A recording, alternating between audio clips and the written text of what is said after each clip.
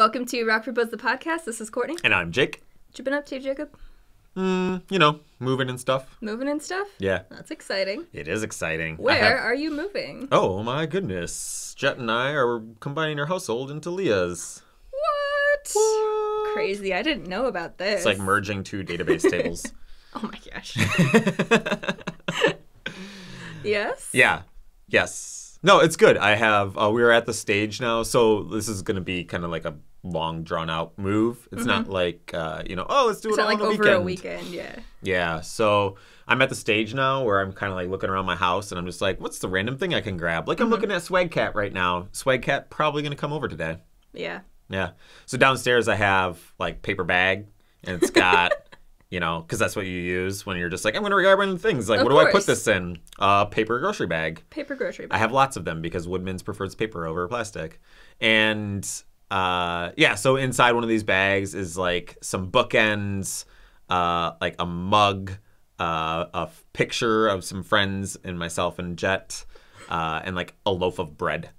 The essentials. Yeah. And another bag is, like, oatmeal and, like, the Nintendo. Even more essential. Even more essential is the Nintendo.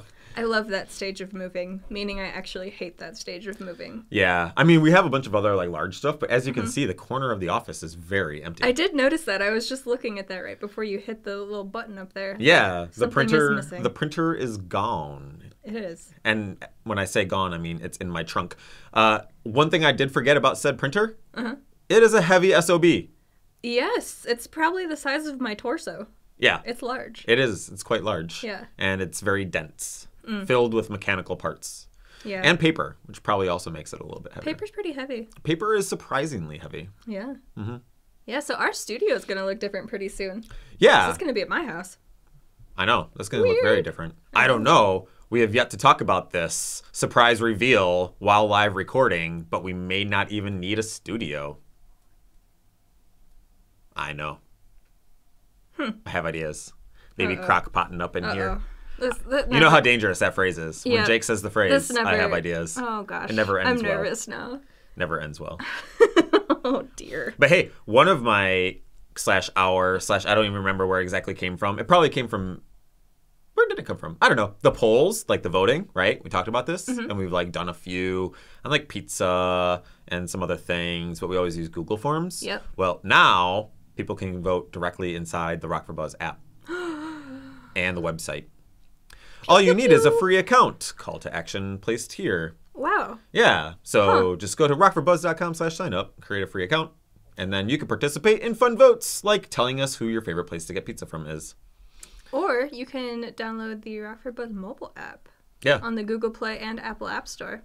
Either way, you need an account. You can sign up account. for an account that way. Yeah. Because, like, we don't participate in voter fraud, so it's just one vote per person. This isn't some kind of shoddy popularity contest that may or may not be run by other local outlets here in the greater Rockford region. Like, one vote per person, you gotta make a stand. You gotta put your foot down. You gotta say where you prefer to get insert vote thing of choice here. And then we tally it all up. And by we, I mean the code that I wrote. And then we display the results. And then we get to do a random drawing and give away gift cards from the winning business. Yes, that one. To one of the people that voted for said winning business. Yes. But also, if I hear the phrase voter fraud one more time. Yeah. I saw you have a little bit of a conniption there. I'm developing an eye twitch. It first developed over Maricopa County. I'm like... I'm surprised that you say that word so fluently. It's because I've heard it so many times. The county of Maricopas. Arizona. But hey, we survived the purge. Well, it's not over yet. Okay, 60-something odd days. So the siren could go off at any moment. I just like how... But in the midst of the potential purge siren, we have Christmas music and holidays. And holiday shopping. Before we get there, which is our topic. Do you like the segue? It is. I'm nailing these segues. This one was better than last week's. Thank you. But I must say that it was very funny that since Election Day is on the first Tuesday of the month, that we had the sirens going off and everybody's making purge jokes on the internet. Oh, yeah. That was a good one. That was a good one. Sometimes I really love the internet. That was one of those times. Yeah. The internet produces things like Swag Cat. This is true. Yeah. This is true. I feel like, you know what? I'll be right back. I know, we just keep referencing. Keep looking over at Swag Cat. Keep looking over and referencing Hang Swag Cat up there. But, you know, for those that have never witnessed the glory of Swag Cat, I don't have like a central hook, so I hope that this works and we don't have a problem here. About to find out. It's fine. It'll just be crooked. I hope none of that. Oh, you can't even see it. You can't even see Swag Cat. We're like running. There. Swag Cat. That is Swag Cat. Face detect doesn't recognize Swag Cat as having a face. But that's all right. Not even cool. It's glorious. I framed it in like the super nice, like, as you light should, bordered frame. Because Swag Cat. I literally printed it with my LaserJet printer. Good. and then framed it in like a $15 frame. That's fine. Yes. So all of that being said, our topic today is Christmas and Thanksgiving and winter holidays and shopping and stuff that comes along with that. Because I had to go out the other day because yesterday was my dad's birthday.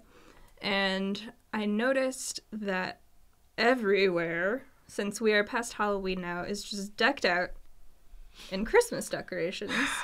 And I keep seeing on the television advertisements for Christmas shopping and gifts that you should buy people. And I'm like, first of all, advertisers, do you not realize we are in the middle of 2020 and in a global pandemic? How do you expect me to buy somebody a car? I mean, sure, you or I or the average American citizen, but let me just say Wall Street has been fine through all of this.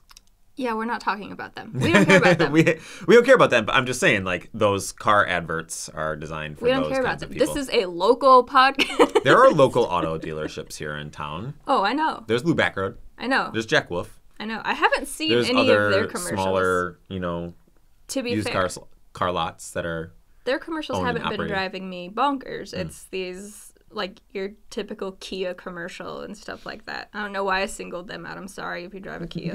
She's not sorry at all. I'm not. She's super judging you right now. Probably. I don't even know why. I don't have anything against Kia. You don't have anything against Kia? But, yeah, I've seen all this stuff all over the place. And I'm like, a lot of people this year can't afford to buy as many gifts as maybe they want to or normally have before. Sure. Us included in all that. Because, again, global pandemic. We're still in it. Wear your masks. Wash your hands, please. Yeah, so this is what happens when we record in the afternoon instead of the morning like we usually do. I have more energy to be weird like that. To people. Yeah. So holiday shopping is a thing. I mean, virtual people, lens peopling. Yeah. Peopling through the camera. Or microphone, depending on how you're taking this in. But yeah, so I thought we could talk about different, like, gift ideas or holiday ideas for things that we could do this. This is super timely, as I just wrote a very short article for Winnebago Buy Local. Did you? About how to support local businesses during the holiday shopping season. So it hasn't been approved yet, so it might get ripped to shreds by the rest of the board. Maybe. So for people who don't know, what is Winnebago Buy Local? Winnebago Buy Local is a local 503c6 nonprofit organization that supports grassroots homegrown businesses here in Winnebago County. Wow. Yeah. Did you like that? I did. I did that ad read straight from memory. No, it's a nonprofit. I've been a volunteer board member for coming up on 6 years. Actually, it'll be 6 years next month. Oh my gosh. I know. Oh my goodness. That's longer than we've known each other. Yeah. It's been a minute, but we being Winnebago Buy Local, we advocate for local small businesses. Like we have our local holiday market, which is a lot of fun, but unfortunately will not be happening this year for obvious reasons. So we do education and advocacy for local small businesses here in town, just trying to get people to buy local. In Winnebago County. In Winnebago County. Which is where we specifically. So, yeah, great nonprofit. And they asked me to write an article because I wrote one like around the COVID times when that all first started and it went well. But so I gave 5 tips. That was almost a year ago now. It feels like it. It was, a solid decade. Yeah. So, this year has been about 10 years long. So. Do you want to play spoiler and say what your 5 tips were? Oh, I totally will spoil it. Okay. That, and also then it goes on the record, so if they rip my article apart, my 5 points still get out there into the world. That's true. You can't stop me, executive director. True. Oh, calling you out. Calling you out, ED. Not that she would. Lauren's great. Yes. But I wasn't gonna name her. I'm dropping names. Throw her so under if the you bus go here. if you go and read the article and you're like, these are not the 5 tips that Jake gave, it's because edits were made by Lauren and other board members. But yes. So my 5 tips are: 1, to go make a list. So go to check it twice. Yeah, check it twice. See who's naughty, see who's nice. But it always, like, I don't know about you, Courtney, but for me, like, sometimes a local business will just pop into my head and be like, oh, it's been a while since I've been there. Yeah. I should go support them.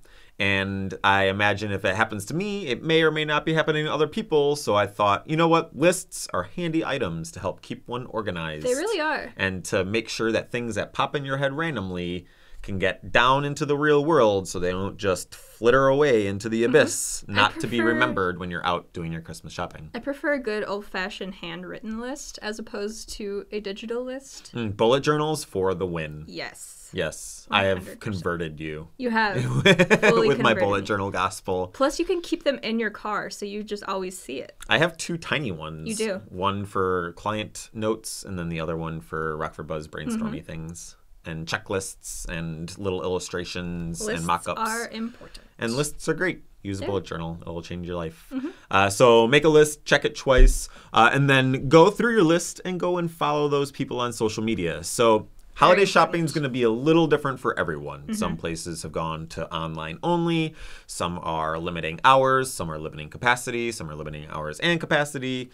Some have different products than they did in previous years. So if you're used to walking in and seeing like a whole smorgasbord of tchotchkes and fun items, they may not be able to do that this year.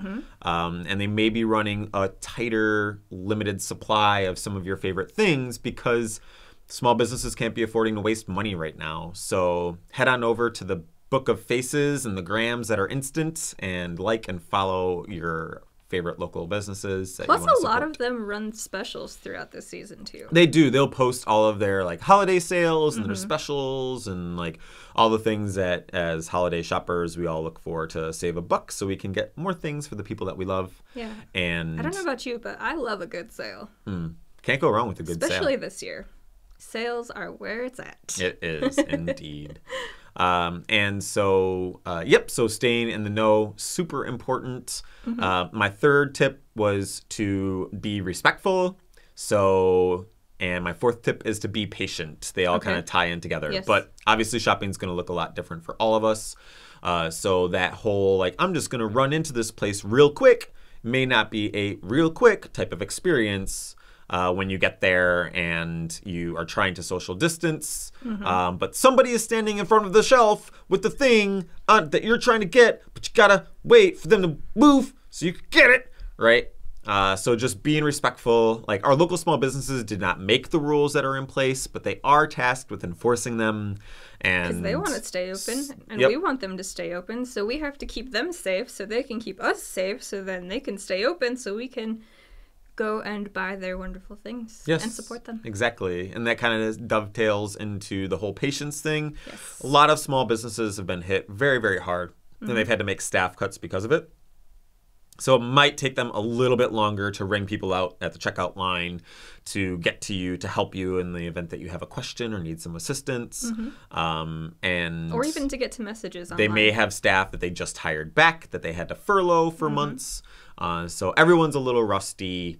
And even just something as simple as like, replying to a Facebook message or answering the phone might take a little bit longer than usual. So the last thing that small business owners needs right now is disrespectful and impatient people, stressing them out during an already stressful time. Because let's be real, you and I are lucky to not work in a retail space because that is absolutely nuts during the holidays. Let me tell you, I did 3 Black Fridays at Best Buy back in like the heyday of Best Buy in like 2005, like 4, 5, 6, 7. And yeah. Did you witness any fights? I did not witness fights. We did barricade the computer department, though, with large appliances from the warehouse. So, like, we ran a pretty tight ship. And people were, like, for the most part, like, really respectful. That's there good. wasn't any stampeding or anything, but we also, like, ran a really tightly regulated system in terms of, like, people coming in, people going out, what you're limited to, what the shopping experience is like. So I feel like this year is probably going to be very much like that, even on a smaller scale, because you can only have so many people in the store at any given time. You got to maintain social distancing, but you're still trying to provide a good customer service experience. So small business owners have a lot to juggle right now. So any token of kindness you can throw their way goes a long way and would be much appreciated. And then the fifth, last but not least, tell a friend. Yes. Tell your friends and That's family the importance of shopping local this year. Yes. It's every local business owner that I talk to, they always quote word of mouth as being their best form of advertisement. But that means that they rely on us to be that megaphone, that word of mouth for them. So, just encouraging your friends and family, if you hear that they're going to hop on Amazon or wait until Cyber Monday or whatever, maybe just encouraging them a little bit to just like a kindly shove in the correct direction. Yeah. And what's cool is that a lot of our local businesses have moved to online sales. So they've launched online stores or added, carry-out components, and they post stuff to their Facebook page. But there's a lot of contactless ways of shopping and supporting local businesses now. I've also noticed a lot of them also do free local delivery. If not all the time, they have specials where they'll do it. Right. So if you like getting the Amazon Prime free delivery, check out your favorite local places. They might be doing free delivery. Yep. Or they do like curbside where they just bring it out to you and load up your trunk. Or another thing is gift cards. Yes. Gift cards are an amazing technology. You can't really go wrong in terms of gifting them. They may not be as extravagant as opening up a large wrapped box, but you can take your gift card inside of a large box and then wrap it. I've done it. Or you can do what I did to my cousins one year and like Russian nesting doll those boxes about tenfold. Fantastic. Yes. And then not only that, but like place them in an envelope and then like duct tape the inside of all the boxes, but then hide the envelope inside of one of the duct taped boxes. Beautiful. That is a A+ troll job right there. Yes, thank you. It took them a while. It's one of those things that you only do like once every decade or so because it gets old real fast. But if you're going to do it, now's the year to do it. Now's the year to do it. Now's the year for your gift card shenanigery. Absolutely. I mean, we always preach shopping local and supporting local businesses, but I feel like this year especially, it's more important than ever. Yeah, 100%. We've all seen Main Street take a beating this year with COVID. And a lot of places are just doing what they can to survive. And so you might be thinking like, oh, I'm only going to buy like a $5 stocking stuffer, or I'm only going to spend, $10 or whatever. It makes a huge but difference. It makes a big difference. Like those little $5, $10, $20 sales like add up and they make a difference.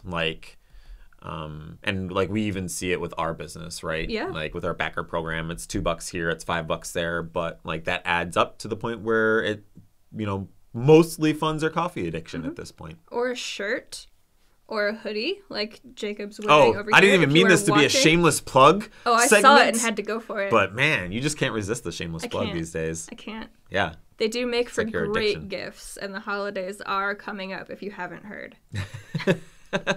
In case you haven't heard that for the last 18 minutes, the holidays are indeed coming up. Yeah. I do have to say, though, as much as I enjoy supporting local businesses and the holiday shopping experience, I grieve the forgottenness of Thanksgiving that comes with us. Thanksgiving cannot be forgotten.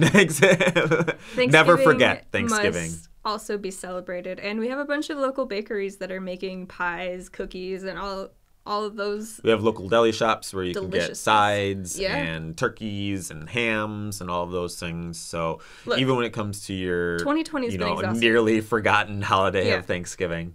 Nobody wants to cook that whole meal. It has been an exhausting year. Support local.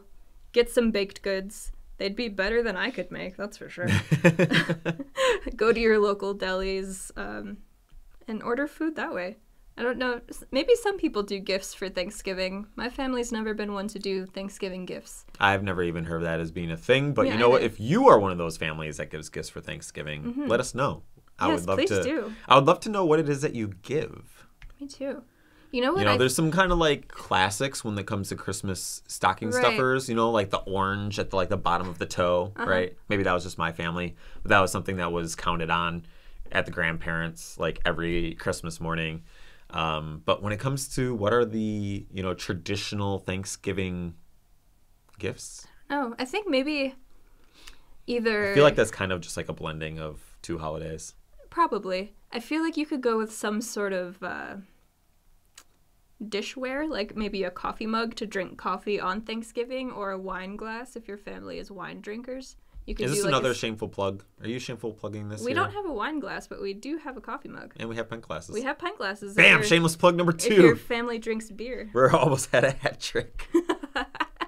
If you want to carry around all of those things and Oh make my it easy, we have a God. drawstring bag. Just saying. Just saying, there it is. There is our shameless plug hat Yes. trick for the episode. Shameful or shameless, depends on the day. Yeah, it depends on how we're feeling that day. Do you have any other gift suggestions for the winter holidays coming up? Gift suggestions. Yeah.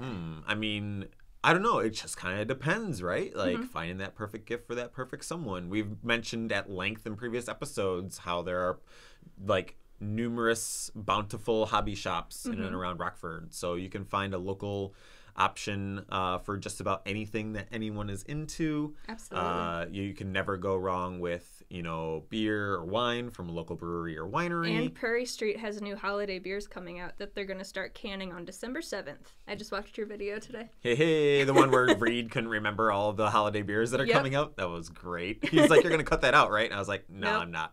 I'm keeping it all in. Or if your favorite person has a sweet tooth, there is Sugar Britches up in Rockton. Dairy House is selling quarts of ice cream all over town.